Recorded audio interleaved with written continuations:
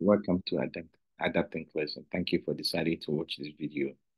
The way to master, be confident for your NCLEX is to master your content or your concept. Come up with the strategy, how you're going to approach each question, and practice. Content, strategy to each question, and practice. That is the key. Content, concept, question answering, and practice. So I have a couple of questions. This is the first question. See, the best way is for you to pause the video, answer it, and see what I'm going to do. How am I going to approach it?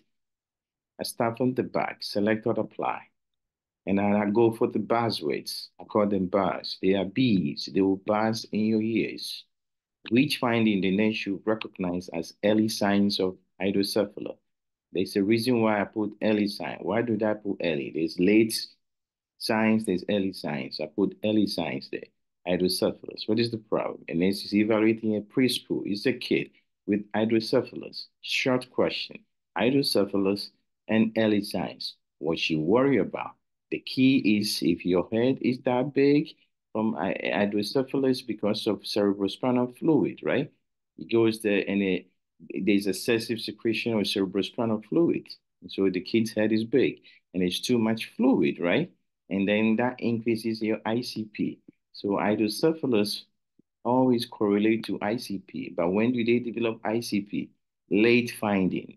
Late finding. Just because you have hydrocephalus doesn't mean you're going to have ICP. If you don't do anything about it, you develop ICP. So that's why I put early signs. Therefore, which of these things you think it would be early sign? If they lay down and they sleep, they wake up, the fluid build up, they start vomiting. And when the fluid build up, they get headache. Those are the early signs. Rapid enlarging head is not going to happen. The kid is a preschool.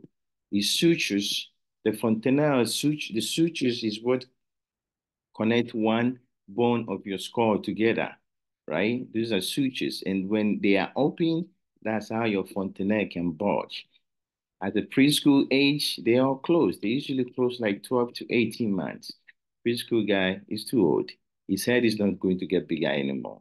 So this is wrong. Bulging fontanelle sutures are closed.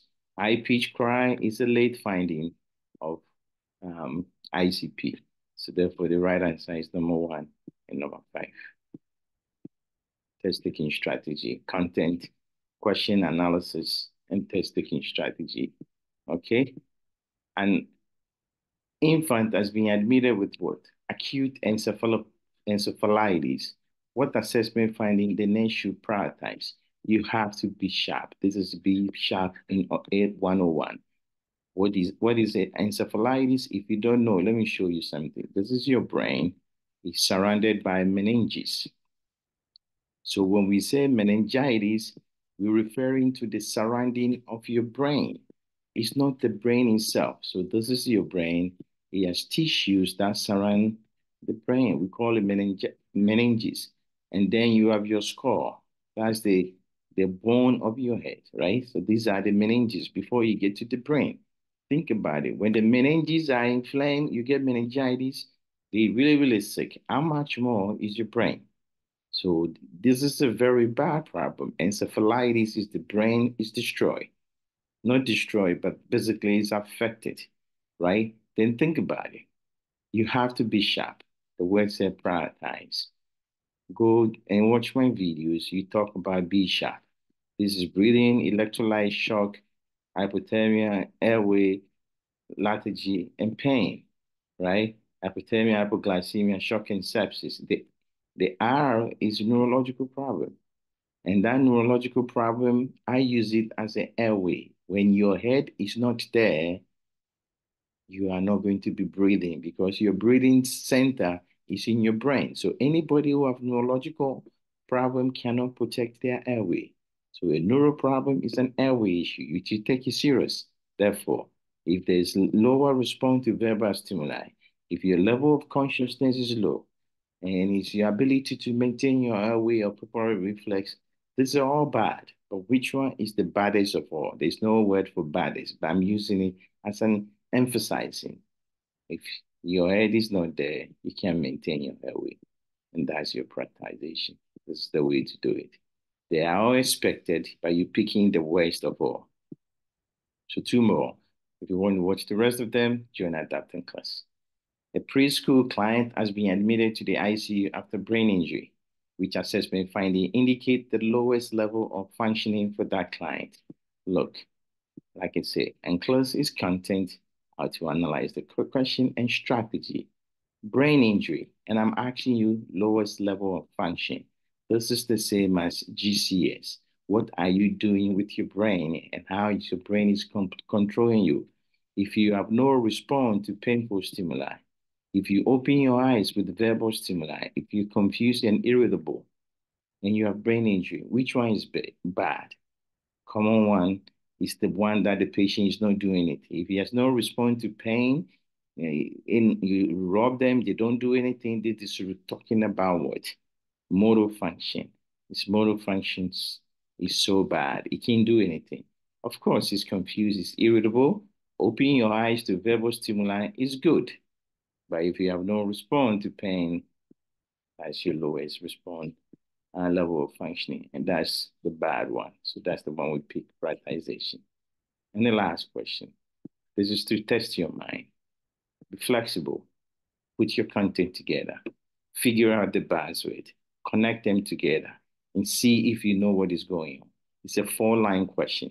Make it 2 lines or 1 line. Which assessment finding should be of what?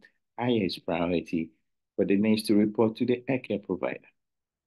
A preschool client presents with what? Weakness in both legs, right?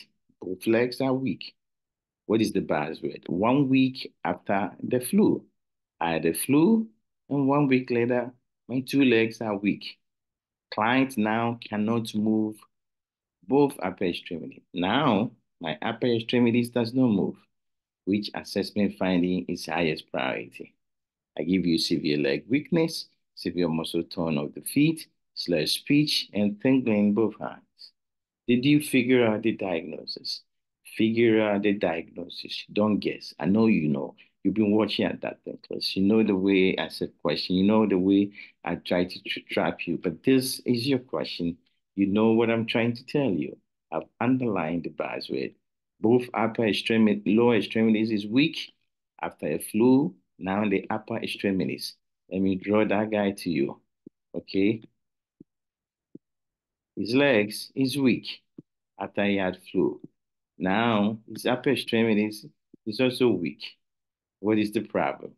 This, after a flu, is Guillain Barre Syndrome until proven otherwise. So we have a GBS. What is the priority function of that problem? You can have severe muscle weakness, all you want. Okay, if you have severe muscle tone problem, all that you want. If you can have tingliness of your hand, all that you want, it's not a priority. The most prioritized information is airway. And how does the airway present? Dysarthria, dysphagia, and what?